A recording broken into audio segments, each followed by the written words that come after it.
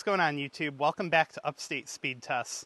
Today we're in one of the most remote places I could think of. This is Jones Park on State Line Road in the town of Vestal. And the reason we came here is to try a brand new iOS feature called Messages via Satellite. And what it does is exactly what the name sounds like. If you don't have any service, you can send text messages, iMessages, and emergency messages via nothing but satellite.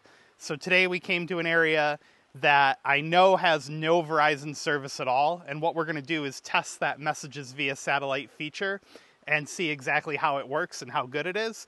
And then we'll also test the other providers and see if they have service in an area that Verizon doesn't. So make sure to give the video a thumbs up, hit subscribe down below, and let's get started on this really interesting experiment. Make sure you guys watch till the end so you don't miss anything and get us to those 4,000 watch hours we need. I think we might be there already, but we're getting close. So yeah, watch the video twice if you'd like. Today's video is brought to you by Circled In. CircledIn.com lets you split the cost of a wireless family plan from major providers like Verizon, AT&T, or T-Mobile, and even from prepaid providers like Cricket or Google Fi. And now they've even added the capability for you to split the cost of a streaming service from places like Netflix, HBO, Hulu. Check them out at CircledIn.com. Thank you again for supporting the channel. All right, so we've got the phone fired up. We're in an area where we have kind of a view of the sky, but it is a little obstructed. So we're going to go into the text messaging. We get a prompt that says, check for messages and reply via satellite. We're going to hit connect to satellite. Whoops. I'm going to try sending a message that just says hello. The prompt went away for some reason. Let me try that again.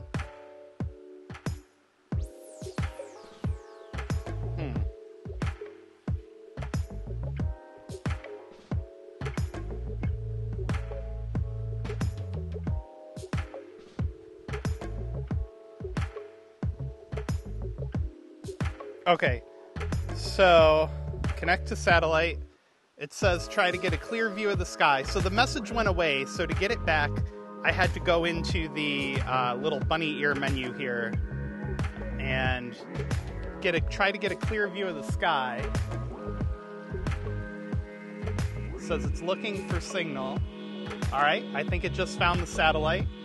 And it's so cool.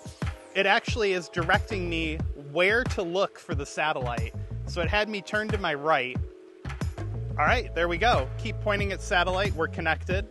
So now I'm going to go into messages. And I'm going to hit try again on that message I just tried to type. And let's see. Hello, I'm texting you from a satellite in the middle of Jones Park. All right, and now it's going to try to send that message. And if you notice up in the notch, or the whatever you call that thing these days, you've got a little green dot that lets you know you're still connected. And there we go. We just sent a text message via satellite. That's pretty awesome. As far as I know, you can't send picture messages, probably with good reason, because those are a little bit larger in terms of data usage. They do take a lot more to send. Let me send a message to another family member here. Let's see. Hey, I'm texting you from a satellite.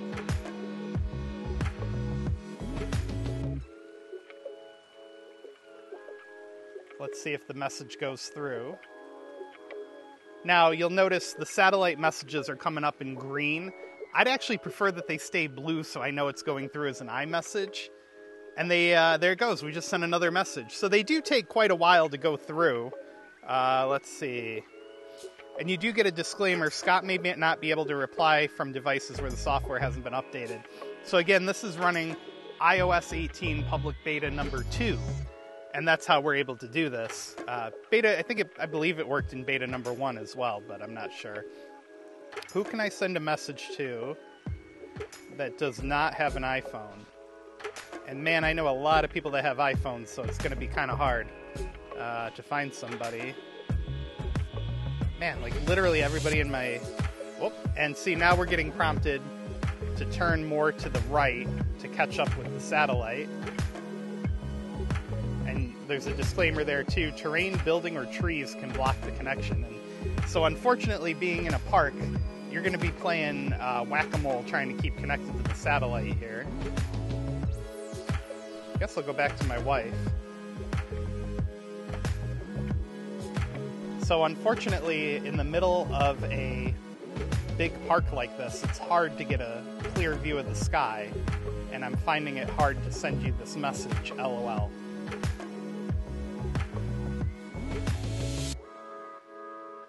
Alright, let's see. Alright, there we go. We got connected to the satellite again.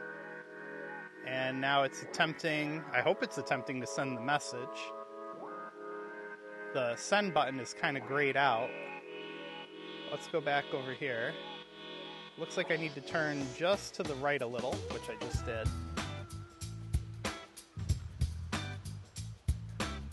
It's like the old days where you had to hold your phone in the air to get a signal. It doesn't appear to be making much of a difference. Oh, there we go, I'm connected. And now the satellite's turned to the left. There we go, connected.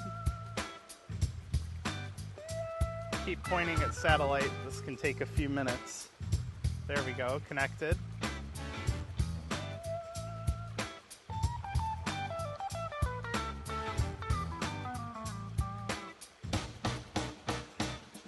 It seems like it's really struggling in this location to stay connected to the satellite, which is very understandable because there's a lot of trees in the way here. I'm honestly impressed that we got a message to go through it all. There we go. Oh, no. So every once in a while you get this message here that it's basically given up. Try again to get a clear view of the sky. Turn. Alright, turn this way.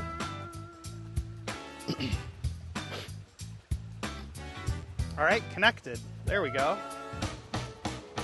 I mean, the graphic on this thing is just amazing that it can, like, point you precisely to the right place you need to be to get this message through.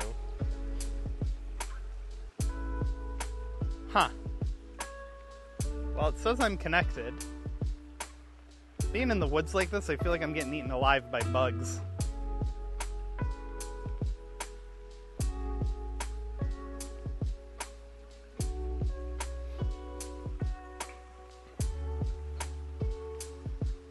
It's a beautiful park, by the way. If you've ever been to upstate New York, there's a lot of trails that go through the park in various places.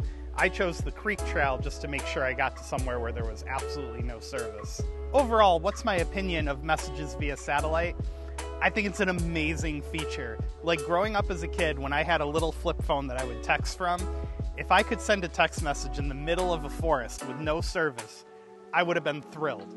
That being said, it's a little bit difficult of a service because you got to like be positioned specifically at that exact point that the satellite's sending the signal to. And as you saw in the video, I've done some crazy loop-de-loops trying to get the signal to stay connected.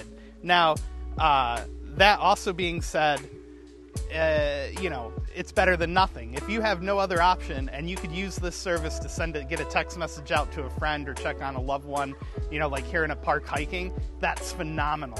So what we're going to do next is let's see if any other providers have any kind of service here in this park at all.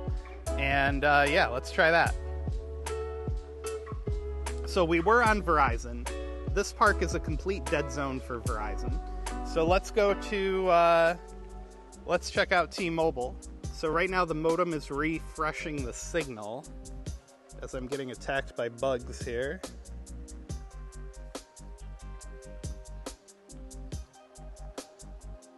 Yeah, T-Mobile and Verizon are both coming up no service. Let's switch over to AT&T next. All right, we've switched over to AT&T, and same thing, AT&T also no service whatsoever in this location. Now, down in the parking lot, I was able to get a bar or two of Verizon service, but when I tried to run a speed test or really do anything with the connection, it was kind of poo-pooing me that it couldn't connect. And there we go, I get another prompt to connect to satellite. Whoop, went past it. There you go. So yeah, messages via satellite, pretty freaking cool.